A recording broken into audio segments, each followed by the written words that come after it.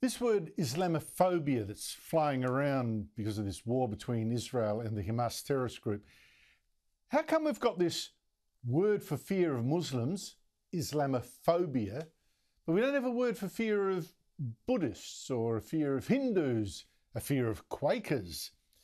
We have got a word for fear of Christians, Christophobia, but seriously, is that even a thing?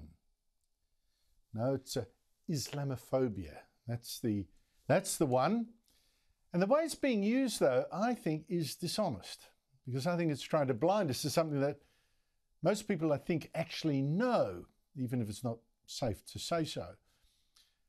The very dishonest use of this word after the October 7 attack on Israel by Hamas, I think it needs to be called out. We had 1,200 Jews there slaughtered, most of them civilians, many tortured or raped, brutally raped, some beheaded. But let me now show you the most dishonest or misleading use of the word Islamophobia. It's by US Vice President Kamala Harris. She and President Joe Biden saw this massacre and rape and beheading of Jews and thought, we've got to tackle Islamophobia. Got to fight this fear of Muslims. I tell you, this is insane. And so today, I am proud to announce the Biden-Harris administration will develop our nation's first national strategy to counter Islamophobia.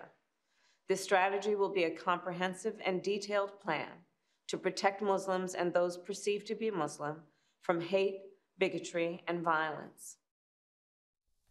Now, in Australia, like so many other Western countries, you've got much the same sort of messaging. Political leaders rushing out to say, we're not going to pick a side here, anti-Semitism, Islamophobia, same thing. We're making a stand here about that.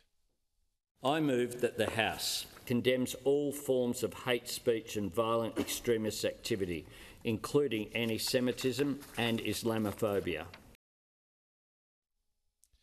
Now, I have to say this is bull, isn't it? In fact, evil or designed to blind us to a very unique danger from one religion. You see, anti-Semitism and Islamophobia, they aren't the same kind of thing at all. Islamophobia, and the word phobia is the clue. Islamophobia means you fear Muslims. I know it's been broadened to include other things, but essentially fear of Muslims, Islamophobia. Anti-Semitism means you hate Jews. You don't fear them, you just hate them. You're anti-Jews. Very different. I mean, just ask yourself, did you ever think, I'm too scared to visit this country or that country because of the Jews? I've got, what should we call it, Jewphobia. I'm too scared to go to this suburb or this protest because of the Jews. I mean, this protest, by the way, is of Muslims in Paris. You try to find something like that involving Jews in Paris. Can't find it. No, Islamophobia is right there out in the zone, the fear of Muslims. And if you are Jewish, particularly, you would probably understand that best. Although some attacks this week around the world, which I'll get to later, should tell you that Jews are simply in the front line. They're first, next come maybe the Christians, who knows? But Jews. And this fear really is something different. And it didn't come out of nowhere, It just, I've decided to go and be phobic about Islam. I mean, seriously, it didn't come out of nowhere. You take this October 7 attack. Now, apologists for what Hamas did that day to the Jews try to tell us this, we got to see it in context. See it in context. There's just another chapter in a long war. This led to that, led to this, led to that, right? And this was nothing out of the ordinary. It's just what you get when you push people, the Palestinians, too far. Here, for instance, is the Secretary General of the United Nations, proving again what a fool he is, but a sinister one. It is important to also recognize the attacks by Hamas did not happen in a vacuum. The Palestinian people have been subjected to 56 years of suffocating occupation. So that explains it, right? I mean, essentially, if you go by that logic, the Jews helped provoke this massacre of themselves. You blame the Jews for what Hamas did to them. They were the cause, Hamas just the effect.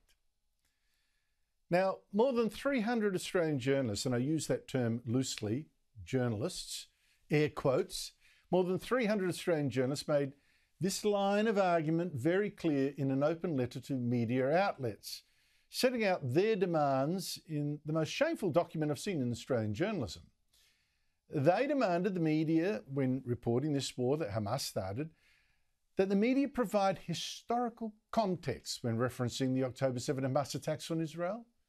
They've got to say that the conflict did not start on October 7. So don't focus on October 7. Don't see it as something very different. Don't say October 7 started the war. Boy, they'd like that, wouldn't they? They would like people to think that. And when people do say that, October 7, that's just what you expect in a war. It's just another chapter. I have to be honest, they disgust me. In fact, they scare me, because here's what they're saying. They understand what Hamas did.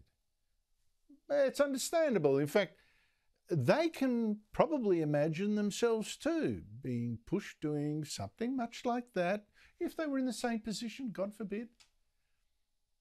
They like the protesters we see in this case, say London, that this is just an act of resistance. It was not an act of unforgivable evil. And they can then openly praise the Hamas attack while British police stand by like it was, oh yeah, fair enough. To me, they are not terrorists, they are freedom fighters. Now, some of these people I've got to hope are just deliberately, criminally stupid. They haven't really thought about it, right? And they're saying stupid stuff. I've got to hope this is all it is.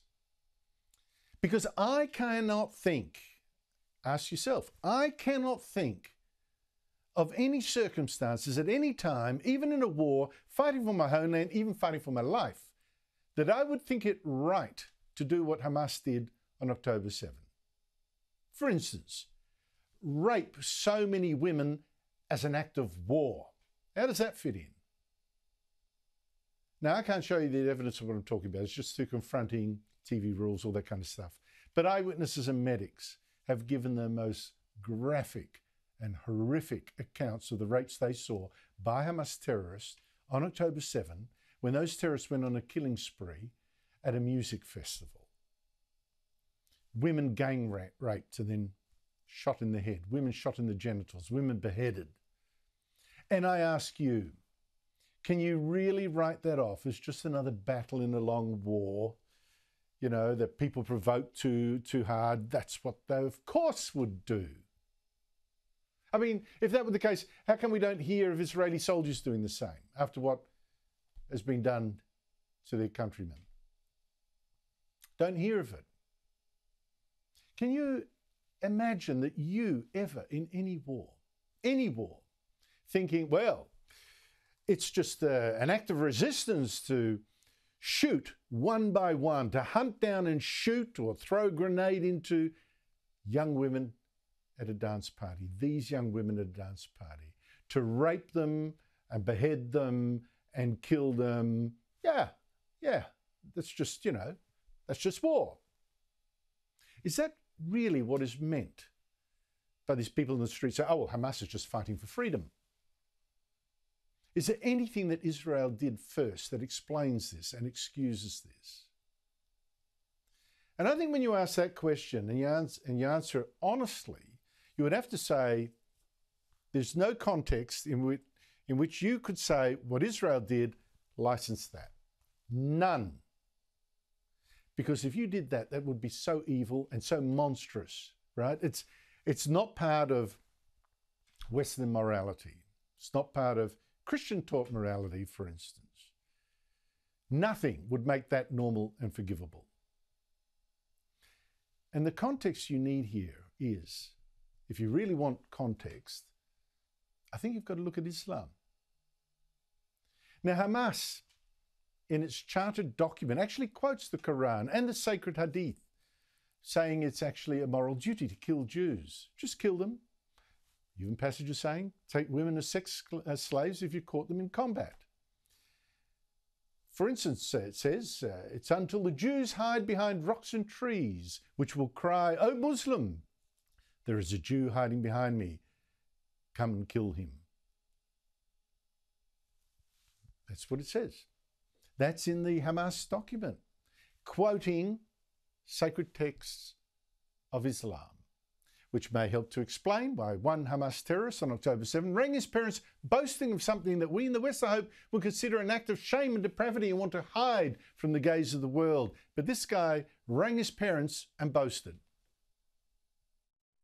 يابا قاعد بكلمك من جوال يهودية قتلتها وقتلت جوزها 10 فيديو يابا قتلت 10 يابا 10 فيديو قتلت يابا افتح الواتس شوف كيف قتلت يابا. And I think the fact that this kind of treatment of Jews is somehow licensed in the sacred texts explains why Muslims as far away as Sydney celebrated the slaughter of the Jews with fireworks, and why a Sydney an imam, actually hailed this day of horror and evil as actually a day of pride, while his supporters praised Allah.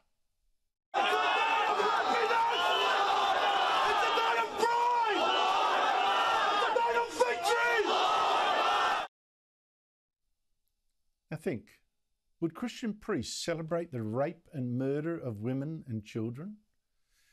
Do rabbis today in Israel actually celebrate the deaths of the human shield, children and women, the Palestinians that Hamas uses to protect its terrorist infrastructure in this war that it started?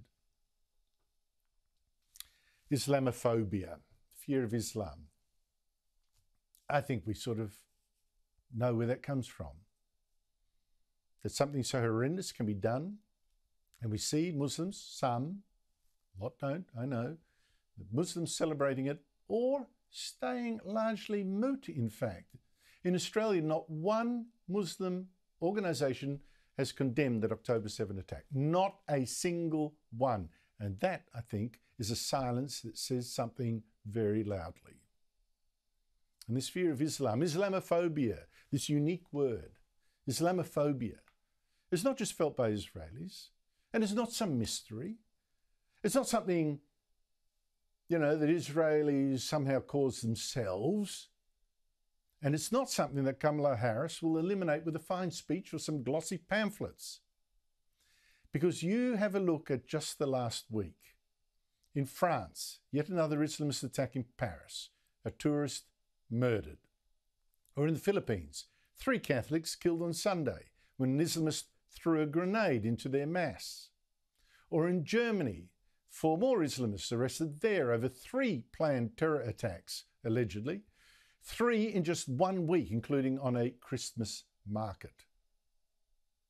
I don't know, have there been Jewish plots against Christmas markets? Have there been Jews in Paris stabbing tourists, tossing grenades into cathedrals? And I think that's the difference, isn't it?